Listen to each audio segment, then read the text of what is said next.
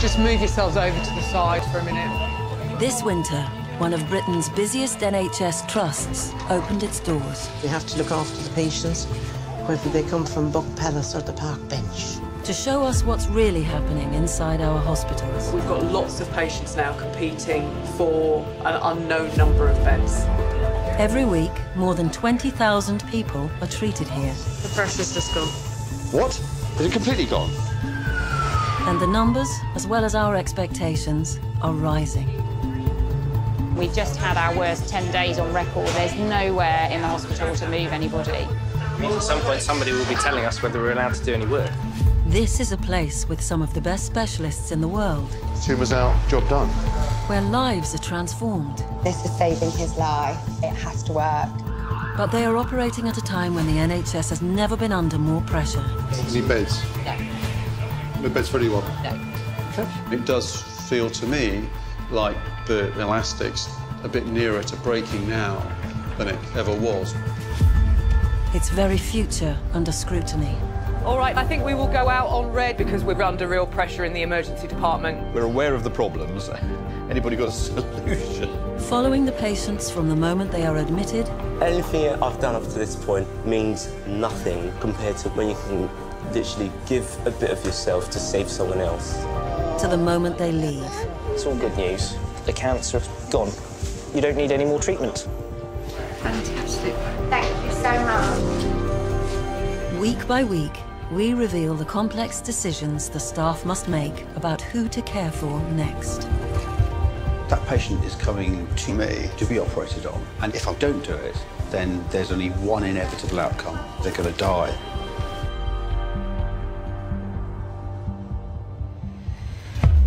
Just been brought in by ambulance, onset of stroke symptoms.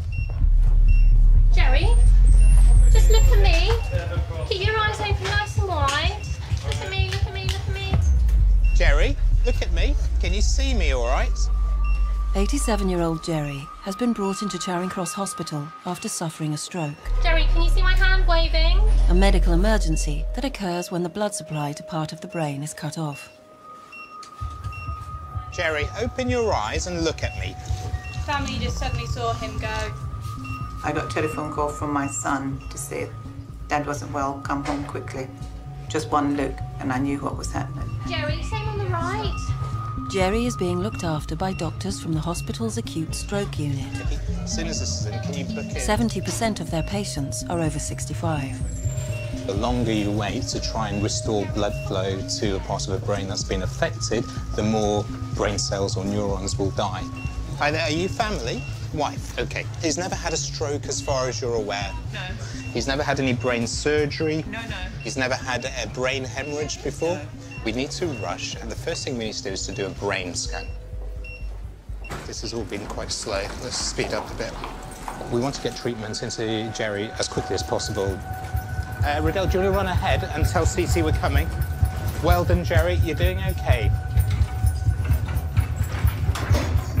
We're going to do a quick scan of your head, which is quite important. Sorry, guys. I have a stroke. We called up. They said, come up. OK, what do you want to do? It's going to take about 5 minutes. Yep. All right, let's get this done. 1, 2, 3. As a stroke patient, Jerry has priority for the CT scanner, so doctors can quickly decide if he's suitable for an emergency treatment known as thrombolysis. Yep. He's late 80s, he's got no neurological history. We really need to look at the scan, and then we'll make a decision. There are no contraindications, so we should just go ahead and give thrombolytic therapy. I'm going to go downstairs to make sure family are happy. Jerry is a candidate for thrombolysis, which is a medical injection that is aimed to break down a blood clot. Giving thrombolysis to the wrong patients can cause hemorrhage or bleeding, and that hemorrhage can be life-threatening and can even cause death. Riddell, can you get the thrombolysis ready? I'm ready already. Come and sit down for a while. OK. Jerry's just having the last few scans. There's no bleeding into the head as far as we can tell, so it looks like this is a stroke that's been caused by a blood clot. And the best course would be to give him this clot-busting treatment. However, it's also important to know it's not a miracle cure at all. One of its most serious side effects is bleeding. And that bleeding could potentially be life-threatening. I think, you know, we've got to understand that all treatments can go. Yes. I trust you. Sure. And he's in safe, as far as I'm concerned, he's in safe hands. Sure. All right, I'll be with you soon. Would you time 2 minutes for me and just give a 30-second updates? That's 1 minute. OK, well done. It's just such a shock, but he's 87, and we know that it's inevitable that something's going to happen at some point. Age is a very strong risk factor for stroke, so with an ageing population, you'd expect the incidence of stroke to rise. Every year that goes by, we're feeling incredibly stretched. We don't want standards to drop, and it feels like standards are slipping. OK, well done. It will be several hours before Jerry's wife, Margaret, knows how well he's responding to treatment.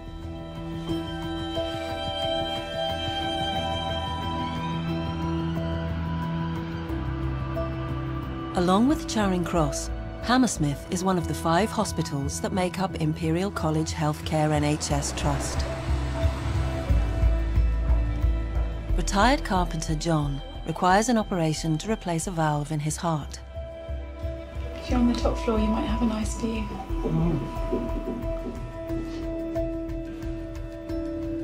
John's procedure, known as a TAVI, a transcatheter aortic valve importation, will be conducted by consultant cardiologist Iqbal Malik.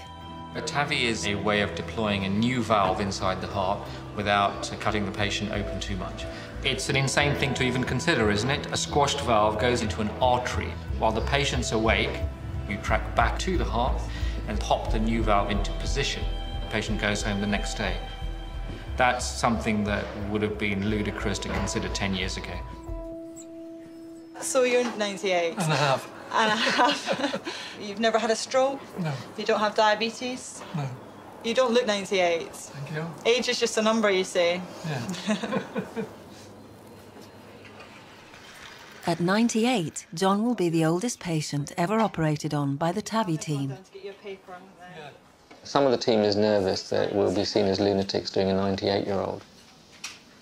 Well, I don't think so. I'm the leader of the team. I don't think so. I think you know, they can do what they like. I bet you when it's their granny, they'll be asking for a 98-year-old to have their TAVI done. Have you done any other 98-year-olds? That would be a no, I think. I think we're not far off it. I think we've done 95, but yeah. And they survived. They did, yes. Let's go through the case. So he's 98. We know his creatinine's 200. It hasn't changed. The renal team's seen him. Don't want to do anything particular. The average age for TAVI is 80. So these are patients who can't have open heart surgery. And a number of years ago, we couldn't offer patients anything. So now we're in a privileged position of offering TAVI to these elderly patients. He's got so much more in him. He's still so full of life. My grandparents are my favourite people in the entire world, so I'm sure it's the same for everyone. How many times have you been to hospital before in your life? I had some varicose veins out when I was about 50 years ago now. That was the last time you've been? Yeah. He's incredible. At the age of 87, he walked up Vesuvius. I think he only stopped running races against me and my brother around the age of 90. And he would try and win as well. This wasn't like he was trying to let us win.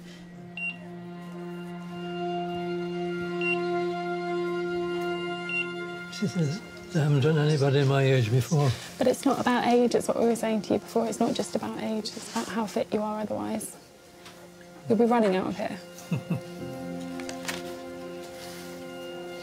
3 choices. Give it up, give in, or give it your all. It's now a good time to ask you what you'd like for Christmas. I like to be alive.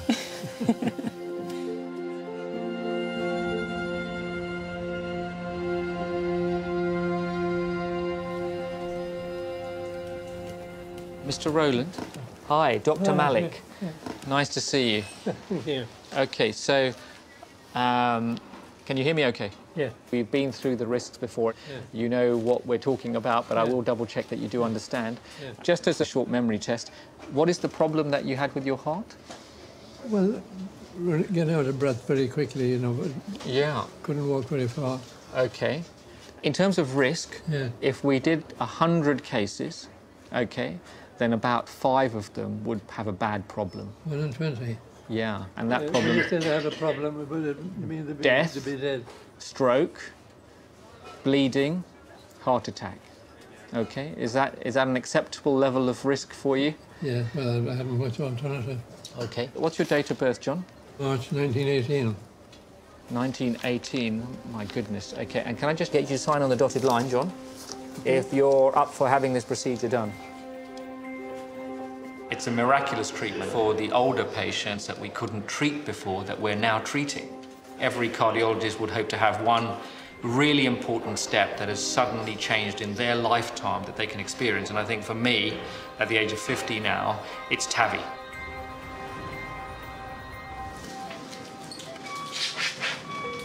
Demand for heart valve procedure TAVI has tripled at Hammersmith in the last 3 years. What, the old valve? The other valve?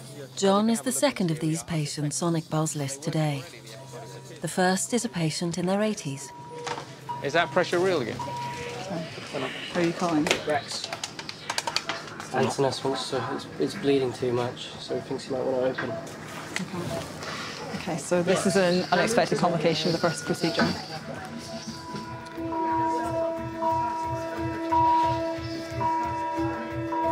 The first case hasn't gone according to plan because there's been some bleeding internally. TAVIs, you can't quite predict what's going on. Normally, they're very straightforward, and this is the first for the year where we've had a major complication. It's now likely that the patient will need a post-operative intensive care bed. But that means one won't be available for 98-year-old John if his operation runs into trouble. I'm trying to find another bed. Sometimes if they've got any capacity here, we can use one of their intensive care beds as a backup, fallback for the next case. Hello, are you the boss? I am today, yes. You may have heard we had a bit of a emergency in the first procedure today. Yeah. We've therefore lost our ICU bed, but we have a second TAVI. Yeah. We need a fallback critical care bed because he's 98, Yeah. otherwise quite well, no previous surgeries. We're full at the moment, 16 patients and 16 bed spaces. We're sure 2 of the patients were going to go, and I think 1 was a cardiology patient. So the deal is we have to take one back? Yeah, there'll be a degree of swapping. Okay. We are in some difficulty in there.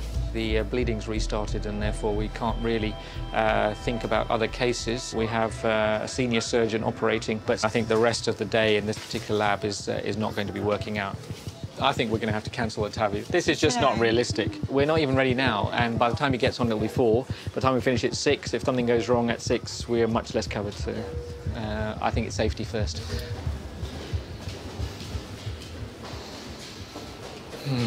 Operating out of hours on elective cases that are high risk is not clever. I think if it all went well, I'd be finished by 5. You know, I think that's fine. But actually, if it didn't go so well, then the complication is being managed out of hours with, you know, less team around. I think it's unfortunate. So, old Father Time has defeated us. So I don't exactly, just your luck. But the thing that's destabilized us is a very rare eventuality. So sorry about today, okay? I'm going to get them to give you a cup of tea, give you some food, because we've kept you starved all day, okay? Okay. Okay, so I'm just coming down now. Yeah. It's something I wasn't expecting. I was almost certain that it was going to happen today.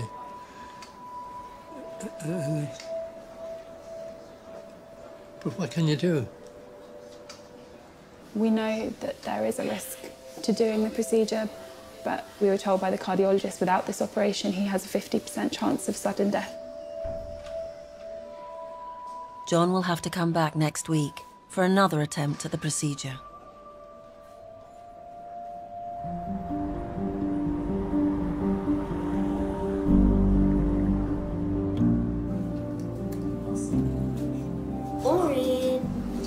I like shows like Casualty, Holby City, House, Grey's Anatomy. I like stuff like that because I'd like to be a children's nurse and help people like me. How are you doing? How are you doing? Good? The Trust's Paediatric Centre offers pioneering treatments for patients up to 19 years old. Just lift that up for me a little bit, you.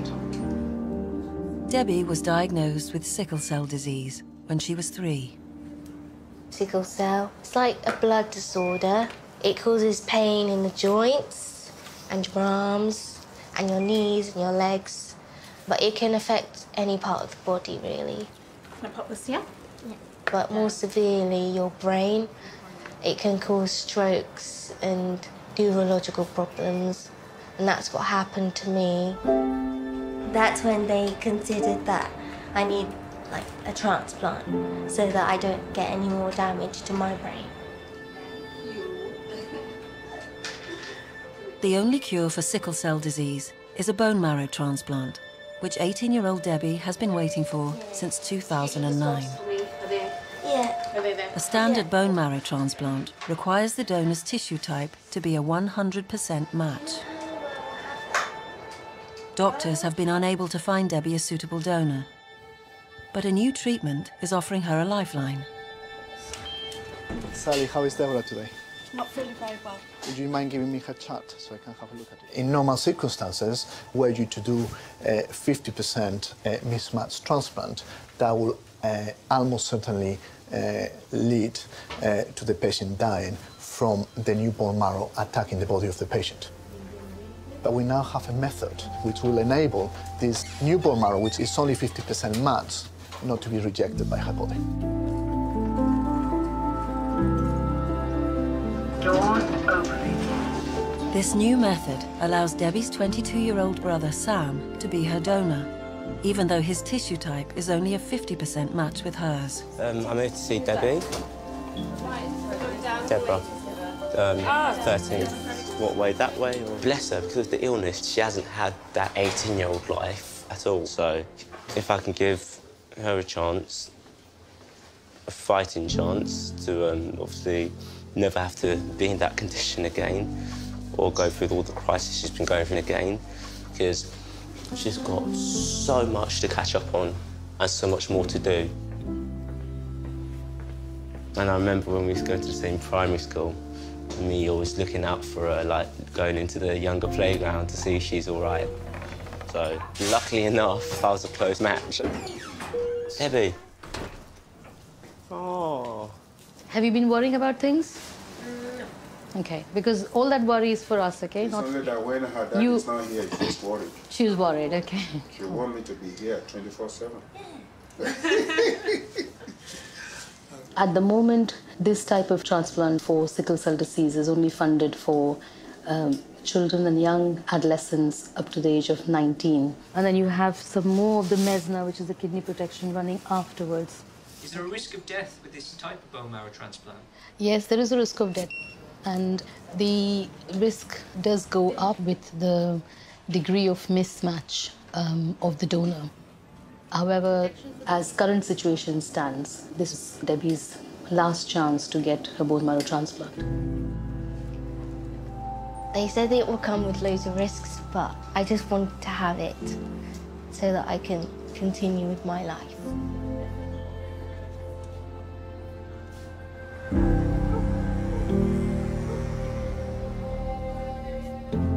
Jerry, hello. How are you feeling now? It's 2.5 hours since stroke patient Jerry was brought into A&E. Better view. Jerry, what year is it now? Oh, I don't know. Don't worry about that, that's fine. No, I don't know. Touch my finger. See my finger? Jerry, can you see my finger there? Yeah. Touch your nose. Perfect. How old are you? 87. Do you know what day it is today? Thursday, yeah. Good. Lift up your leg. Okay, 5 seconds. 1, 2, 3. They have saved us here. They've got Jerry moving again. They've got him talking again. The change is remarkable in such a short space of time. How are you feeling, Jerry? Oh, it's good. Yeah, it's really good. I think you're going to do fine, but we need to keep you in hospital for a few days. Okay. We'll pop in a bit later on, okay? Okay. Nice to see you. Thank you. All the best. Thank you very much. Jerry will recover at Charing Cross Hospital's Hyperacute Stroke Unit, or HASU, one of 8 specialist stroke centres in London. The thing that everyone worries about as someone who's had a stroke is they're at risk of having another stroke. So he's not out of the woods at all. We're going to have to closely monitor him. He's got very powerful medication on board. Things look promising. Let's keep our fingers crossed.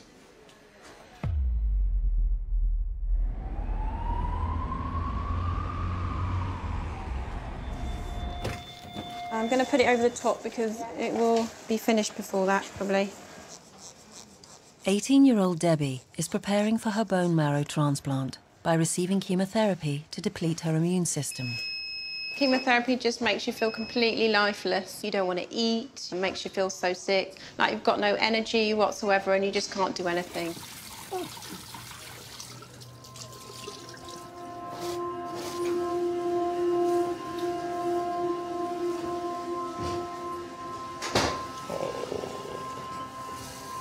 Hey, Dad. How is she? Oh, it's horrible seeing her like this, though. Hello. I'm here. How you feeling?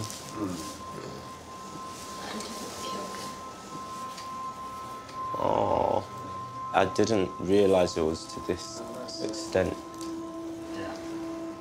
Debbie. Don't worry. I'll see you soon, yeah?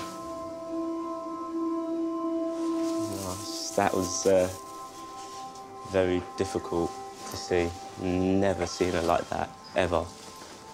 Ever. And I've never really heard her say she feels not good. Even if she don't feel good, she'll say she feels all right, do you know what I mean? She was always very optimistic, but obviously the chemo's obviously left her, rendered her into that sort of state, hasn't it? So it's very hard. Very hard to see.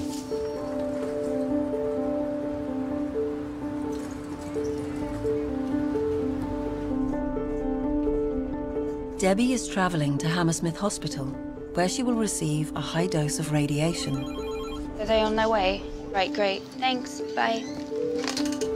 It's the last stage of treatment before her transplant. Hi, Deborah. My name's Faye. I'm one of the radiographers doing your treatment today. We're going to be putting some little measuring devices onto your skin. Just do a small little dose first, and then once we're happy, we'll then do the main part of the treatment. You OK? Do you want some water? No? Just a headache. The whole thing is a bit like a Trojan horse. You're trying to get past the guards. See you in a bit, Deborah. If we don't do it, then there would be a lot of reaction between the two immune systems, one of Debbie's and one of the new bone marrow. We've got a gantry of 270, coils of 0, jaws of 40 on the Y, 25 on the X's, and we've checked all covered. Yep. Bolus and diodes are ready. We're good to go, yeah?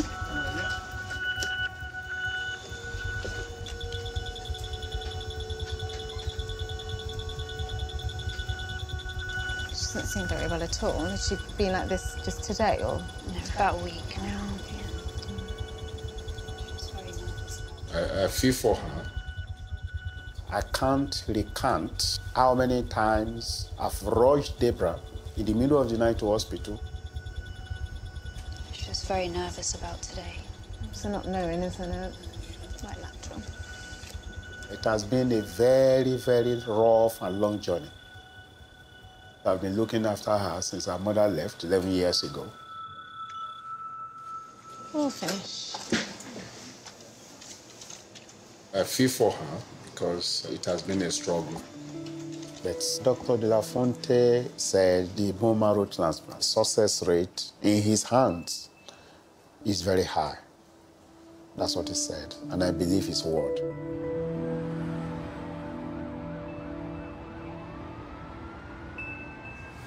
Deborah, how are you? How are you, darling? Do you have pain in your eyes when you look at me? Debbie's immune system is now so depleted, even a mild virus could kill her. Would you mind if I quickly touch your tummy? Will that be okay? You can see that though it is fantastic that we are now able to carry a transplant, the truth is that the treatment itself is very tough. So I have a little bit of cold hands. The doses that we use in transplantation are far higher than you would use usually in the treatment of cancer. So the number of side effects these children suffer and these young people suffer is substantial. Okay. It's a difficult time. Okay, we'll leave you in peace. All right. Thank you.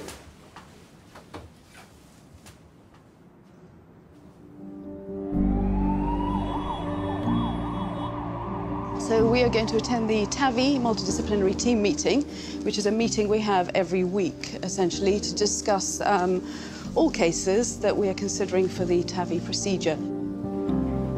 For a second time, consultant cardiologist Garda Mikhail is preparing for 98-year-old John's heart valve procedure. So it's multidisciplinary, it's attended by cardiologists, surgeons, echo imaging doctors, CT doctors, so all the TAVI team. Okay, good morning. So the first case is Mr. John Rowlands, 98. This case was the case that we were supposed to do last week and it got cancelled, so we're just rediscussing him because he's booked. Can I just ask first, so 98? 98. You need to persuade me that there is no frailty. Can we just re-review the echo and the LV function? Something? Do you want to take us through the echo? Sure, so, yeah.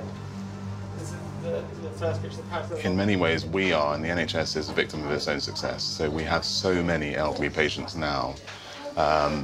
And we are getting into discussions about life expectancy when patients are already in their 90s.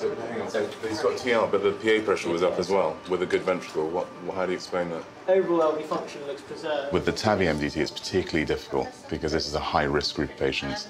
Cost does come into it, so I have a responsibility to manage the resources effectively. But actually, we try and pick the winners on clinical grounds, and we have to decide, does he have enough reserve to come through the procedure? Because I'm afraid it is the case that you can have an outcome which is a fate worse than death. So it is quite challenging. 147, is that a recent change, or? He's had increasing shortness of breath over the past 6 months. 6 months ago, apparently, he was walking about 4 miles, and now he can only walk about 200 metres. He's never smoked. He's got good lung function with severe aortic stenosis and slightly raised pulmonary artery pressures. He's got a very supportive family as well, who are all sort of on board with TAVI. He's just very keen to have something done. He wants to continue living and have a good quality of life and wants to be less symptomatic, but he's not low risk at 98. He's not going to be low risk. I'd want a clear statement that he understands that as well. The last conversation we've had with him, he will accept risk just to feel better. Okay, fantastic. So he's all set. We can't be ageist. We are dealing with an aging population, and he wants a better quality of life. We can't deny a patient that, no matter what their age is.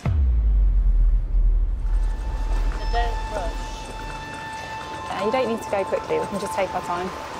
Enjoy the sense of déjà vu. A week after he was first cancelled, John is back at Hammersmith Hospital. You couldn't possibly say anything about quantity of life, how long we'll make him live, but he's a very active 98 and his quality of life has really got worse. It's very important that he's up for it, his family is up for it, and the team is up for it. So, can you just look up John Rowland's blood results? If any of the team had dissented, then we'd think again. Yes. you want to sit on the chair, Grandad? Okay. Are you happy to be having the operation? I'm not happy to be having it, but what's the alternative? Because I'm getting worse all the time recently.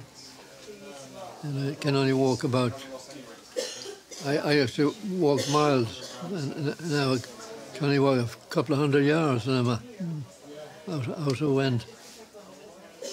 I am genuinely terrified that something might happen to him because I honestly can't bear the thought of life without my granddad in it.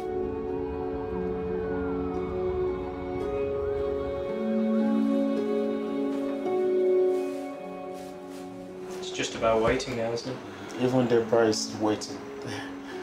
She's waiting for it to happen.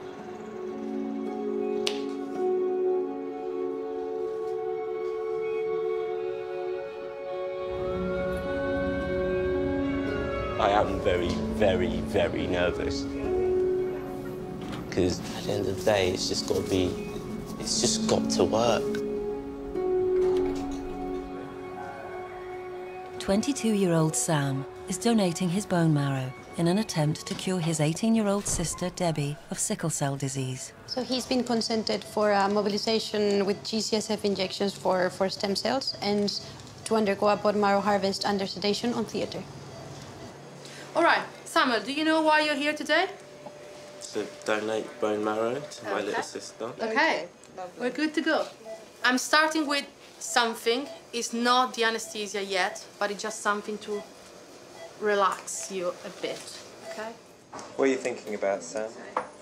I don't know, I'm just scared, like, all these machines, and I just want it to go well. Anything I've done up to this point means nothing compared to when you can literally give a bit of yourself to save someone else. Now that's doing something, that's responsibility. Okay, ladies, are you ready? Yeah. The harvesting of bone marrow from Sam's hips is being conducted by an expert team at Hammersmith Hospital's Centre for Haematology. Okay, ready, steady, move. Okay. When we do the bone marrow harvest, the areas that we need are the posterior iliac crest, which are just the bones that you will feel on the bottom of your back. And that is the exact place where we have to sort of put the needle through and extract the marrow.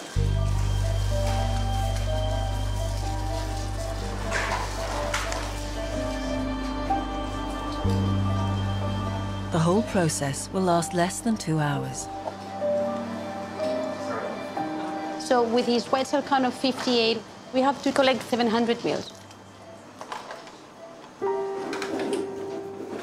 So we're taking 5 mils per syringe. Yes, please. So you can put in the bone.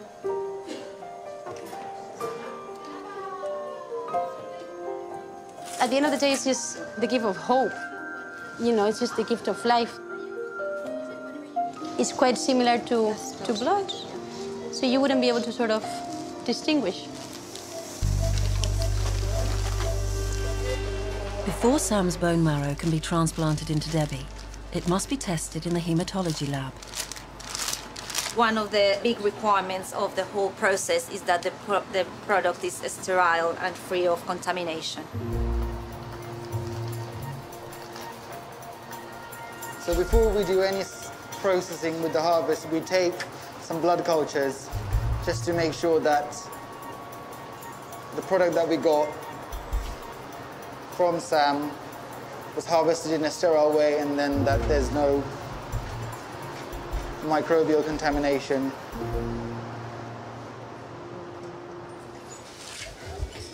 Hi, Deborah. Are you all set? 15 years after being diagnosed with sickle cell disease, Debbie is receiving the new bone marrow that could cure her. So these are your cells.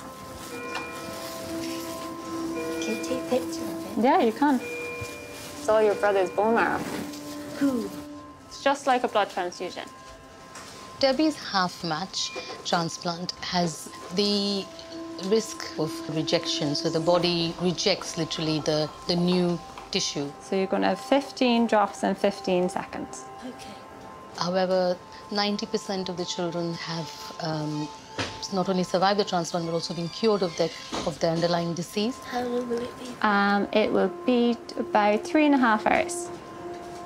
But unfortunately, some complications can never be completely prevented. It will be a few weeks before doctors know if the bone marrow transplant is a success. By the grace of God. But this one will end the whole crisis.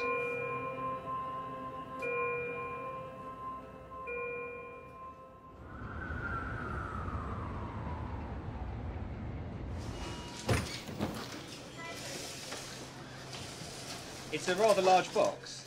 It says, yeah. What's inside, Angela? It's going to be John's new heart valve. John's new heart valve has been shipped to Hammersmith from the United States. It comes with lots of important kit to try and help us make it small enough to fit inside the body. So that's the actual valve itself. And we need to check we've got the right size. 26 valve, and it's the correct size we've got there. The valve itself is the most expensive part. These TAVI valves cost anywhere between £12,000 and £18,000. And then there's the time taken for the procedure. And so I think if you wrapped up all of that, you probably wouldn't get much change from 30K, I would think. But it's cost effective because if he came in heart failure, he's likely to stay 2 weeks on the first admission, probably 10 days on the second admission. If he makes it to a third admission, it's probably another 2 weeks. You can see that very quickly we've got to beyond 30 days at £1,000 a day, and we're then going to be in credit. So we're not spending £30,000 on a patient because we fancy it. We're spending £30,000 not only to help him and his symptoms, but I would have a very strong argument that that is actually going to save the NHS money in the long run. OK, Iqbal, the operator, Garda, the other operator. Danny, anaesthetic nurse. Julie, anaesthetic fellow. Gia, nurse. OK, fantastic. So there's a large team around, I'm sure. Good team. Good, very good team. Thank goodness. OK. A lot of brains in this lot, must be. Yeah, a lot of brains, exactly, a lot of brains. Some of them working as well. So, OK, so we've got your name sorted out. The procedure, it's a transfemoral TAVI. Right leg is the main access, 26mm S3 valve. We've just checked that all. OK. So, John, you're part of the team. So we need to keep you nice and still.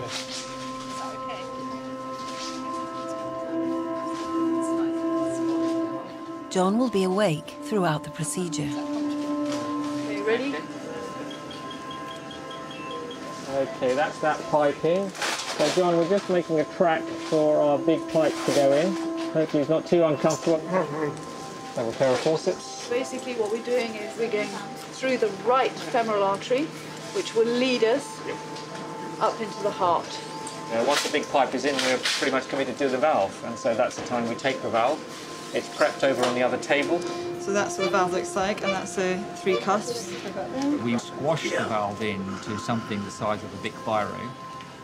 And then as soon as we're ready to go, they'll hand it over to us, we can put it in. Can I have the wire? The clip. Where did you take the clip from? So a bit of pushing now, John, bit of pushing. So it's quite a tough push because the valve is a bit like a goat in a boa constrictor. It's expanding as we go. All right, John. Well. Yeah. All right, you're doing very well. Right. Okay, so everyone quiet. So ready to floor record. Pacing on. Balloon up, slowly, slowly, slowly, slowly. Balloon down. Pacing off. Okay. The pressure back. Okay. Let him recover. Okay, so there's the new valve here. It's in very good position, which is good. And we're going to put some colour on that. Oh, look at that amazing flow. Going forwards without turbulence, no leak coming backwards that we can see. Okay, well done. We've done this, nearly 300 times, so it's like a Formula 1 pit stop, isn't it? Hello. Talk to me, Kyle. Oh, it's all done. We're all finished. It's all gone very well. All right. Do you want to look to the right? just a bit slow to respond. Very, very slow. John? John? Show me that. John? All right, you still with us, John? John? John? Hello there. There we go. Hi, John. I don't like that yawning. And the yawning can be a marker of a stroke or something happening. The case is not over, I'm scrubbing back in. Most of the time nothing happens, our stroke rate is very low, probably about 1–1.5%. But absolutely for every patient, including me if I was a patient, if I'm dead, I don't really care. If I'm alive with a big stroke, I'm pretty annoyed about the whole situation. A stroke is not our biggest concern, but a stroke is not good. John, just repeat your name for me. Can you do that? Tell me your name. John, squeeze my fingers. Squeeze my fingers, John. John, move your toes. Can you feel that? All right, John. There's been no improvement at all since the TAVI finish, so unfortunately it looks, that he's had a neurological event.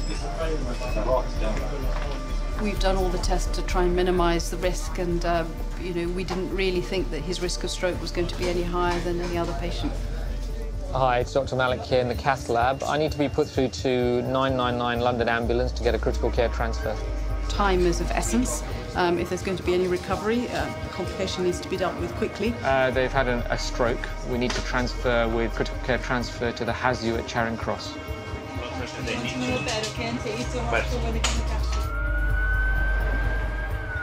We're going to phone your family so they know where you've gone, right?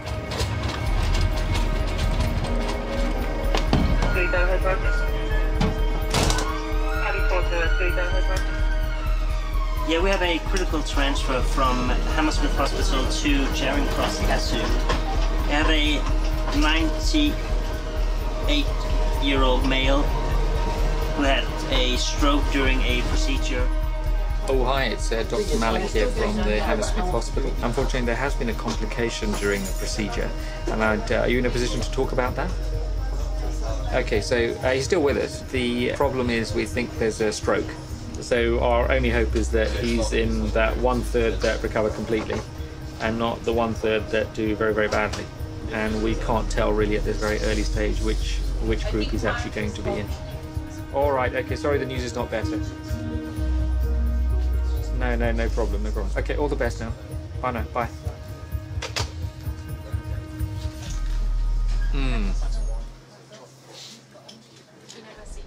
All right, John, we're at the different hospital now. John has been brought to the Trust's hyperacute stroke unit at Charing Cross Hospital. I just came with him. Yeah. Lift this right arm for me, please. John, your right arm. I know you're trying. Your right arm. Try your best. That one. Can you lift it up? I'm just going to extend your right leg to prevent any bleeding from your groin. Sorry, sir. I'm just trying to check how good is your power. You probably had a stroke, we think. Right-sided. Right-sided weakness. See there, there's the artery. Yeah. Just here, this is the middle cerebral artery, which supplies basically most of the left side of the brain. And you can see here, there's a bright spot here, which indicates thrombus, or clot, inside the blood vessels. And that would explain his right-sided symptoms. It's actually a very important part of the brain. So losing that part of the brain would give him a significant neurological deficit. What does that part of the brain do? Well, certainly his more complex neurological functions, his power, sensation to the right side of his body. I think this would certainly be a candidate for thrombectomy. So let's get things moving. Just 2 hours after his heart procedure, 98-year-old John must now undergo an operation on his brain. We're planning to do a thrombectomy, which is where we go up through the blood vessels in the groin, up past the heart, through the neck, into the blood vessels of the brain, and the plan is to try and grab that clot, fish it out, and hopefully restore the flow of blood to that part of John's brain. I've heard people describe thrombectomy as a kind of miracle cure to stroke. Yeah. It is occasions where the stroke is severe. At the moment, it's only Monday to Friday, 9 to 5? Absolutely, yes. So what happens outside of those hours? Well, these patients are going to do as they have been doing up to now badly, unfortunately. Okay, John, doing really well. So we've got a stent deployed where the clot is to try and grab it, and we've also got a big suction catheter to try and suck it at the same time. The older the patient, more twisting the vessels, certainly in someone who's 98. It's very difficult to get all the equipment up there. John, you're doing really well. Okay? So if you see the stent, it's a very fine structure. It's like a cylindrical mesh. So that's going into his So that's brain. going into his brain, into the blood vessel where the blockage is. And by pulling it back, you're hoping that it's going to catch the clot. Nice and still, you're doing well, sir. So we're quite deep now into the vessels, close to the limits of how far we can go. Ready still, John? The clot has migrated from the major trunk of the artery much deeper into one of the branches. The blockage starts about there. However, the clot probably goes beyond that, so it may not come back. We'll see what it looks like. Looks like some hard stuff there. This may well be clot from the heart. It may have calcium within it, much harder to pull out. Fingers crossed. Ooh. Doing very well, sir.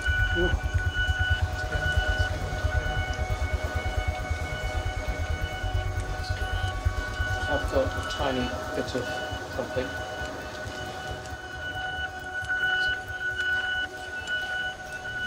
Okay, John, we've got the clot out. Hopefully you'll feel better in a few minutes, okay? We have some clot stuck at the end of that stent. If you see here, at the end of the tubing, I don't know if you can zoom into this, there's a black bit that's just come off there, a very dark bit. It's obviously blocked a major blood vessel that's supplying the left side of his brain. So now you can see that that area of brain before that wasn't filling is now filling. It's amazing you can take that out. Yeah, I mean, it works very well, and often does, usually does. All right, sir, all the best. I'll see you upstairs. Hopefully, John makes a good recovery from this. All right? There's another stroke that's coming in. It's just got to Really? Yes. So, okay, another stroke, let's do it. One in, one out. Can I ask you, let's just have a look at your arms first, Jerry. Can I ask you just to squeeze my fingers as hard as you can? That's it. It's 6 days since Jerry had his stroke. Lovely. Hard as you can, Jerry. Go on. That's it.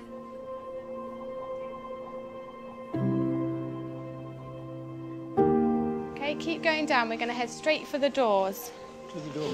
Yeah, just to the doors, and then have a touch, and then we're going to turn around and go back. Okay. All right? What is it like seeing Jerry walk like that after what's happened to him? It's amazing.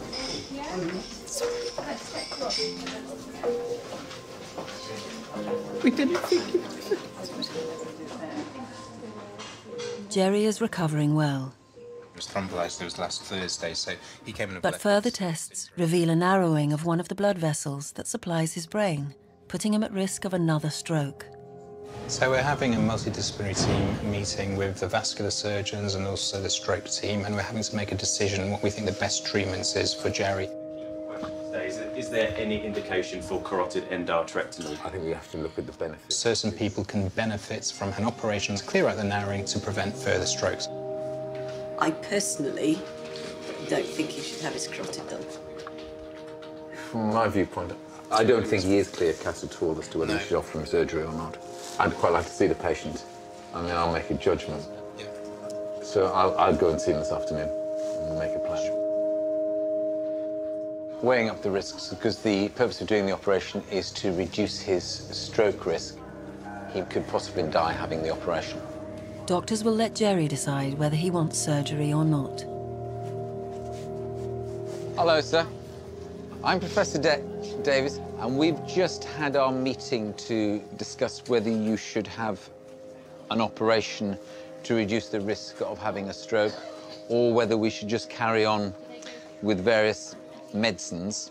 I personally think your risks of going on to have an operation are such that it's a very difficult balance. My advice would be that you would be better off having the appropriate medicines and see how you get on.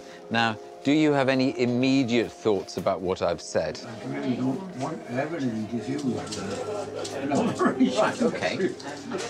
We will tell them that that's what is your preference. So all in all, I can in a way say cheerio, because there's nothing in a way for me to do, and I will get Dr. Hals to come back and see you and go from there. Nice to see you. No, you see it then. OK, and nice to see you again. OK, take care. I think there are quite a lot of people who have decided, particularly as they get older, that they do not want to have a surgical intervention. It's a known surgical intervention that comes with a given risk, and therefore feel that they would like nature to take its course. You've got to sort of weigh up the pros and cons, and I think there are a lot of risks, regardless in what way you look at it, but I think having an operation, the risk is much bigger. Well, I think that anyway. I tend to agree with Jerry, for once. Cool. No.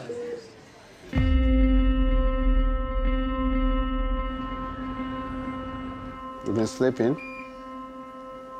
Hmm? Okay.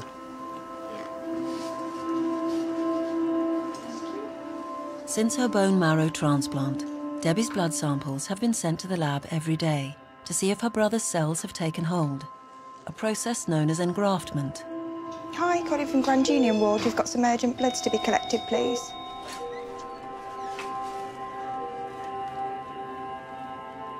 So far, the results have yet to show conclusive evidence it's working. I'm just logging on so that I can look at the results of her blood test today. The definition of engraftment is a neutrophil count of more than 0.5 on 3 consecutive days.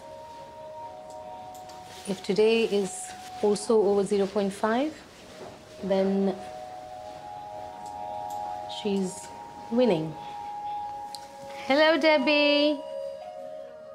Do you know what's been happening with your blood counts? Do you know what they are today? No. I give you the news. Yes.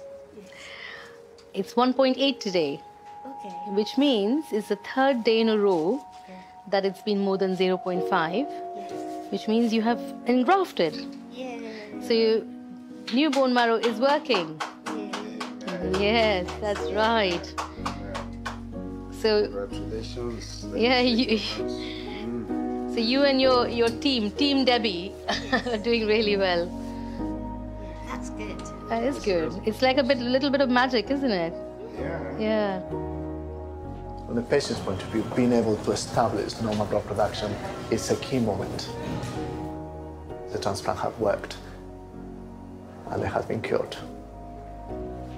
Look at that smile. Excited. Of course. The first step is that you can go out for a little walk. Yeah. Okay? Is it nice doing that bit of the job? Oh, it's the best bit.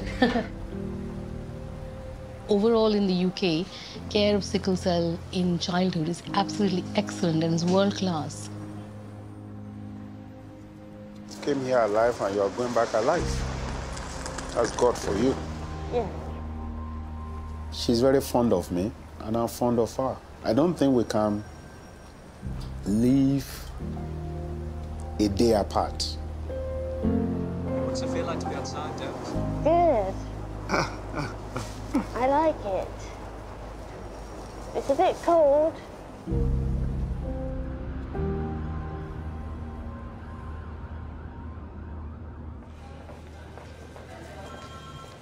I was worried, and I was considering that perhaps I had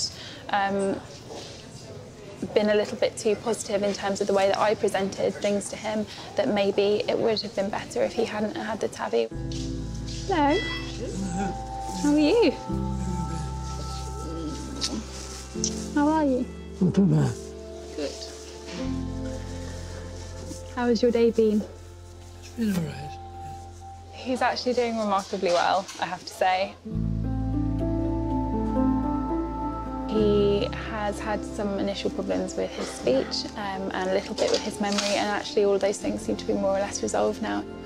He seems to be back to his usual self. He is interested in the world again. We were having conversations about who his favourite Prime Minister was and who he thought was the worst Prime Minister he's ever witnessed in his lifetime. You're doing really well. Thank you. You're welcome. When I was training, 65 was the cutoff for older age. That's a young man these days. Yes, it's getting busier, and the patients are getting older because they're surviving longer, which is a success story for UK and the NHS. We've got all these amazing pioneering techniques, such as TAVI. But as the population ages, how sustainable is all of this within the current structure of the NHS?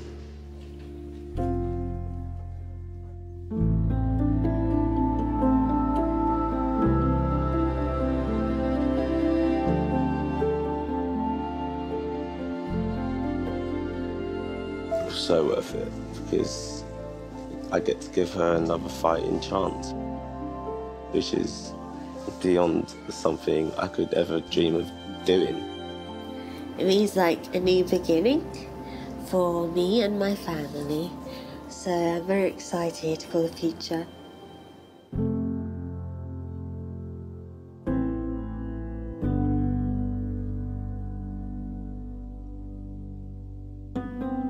I think we did make the right decision, and his heart apparently is working beautifully. So I think he has every chance now that he's had the TAVI of getting to 100, and if he does, my goodness, the party we'll have at that point. Can't wait. So we got a bit of a problem now. Next time. I've finished here at Charing Cross, so I'm coming over. With more patients than theatres, surgeons struggle to get their operations started. We will talk about it when I've calmed down. Okay, I'm gonna have to go and tell him. There's a drive to get obese patients treated. So that's 10 cancellations on the list tomorrow already. I think there is a stigmatisation against obesity. I completely disagree with the opinion that obesity is self-inflicted. And the hospital joins forces with others across the country for a live kidney swap. Everything has to happen at the same time. One mistake can screw up the whole thing. Can we please all be quiet? Just let me think a second. What choices would you make when faced with complex healthcare decisions? Visit our interactive pages to find out how you would respond. Go to bbc.co.uk/hospital and follow the links to the Open University.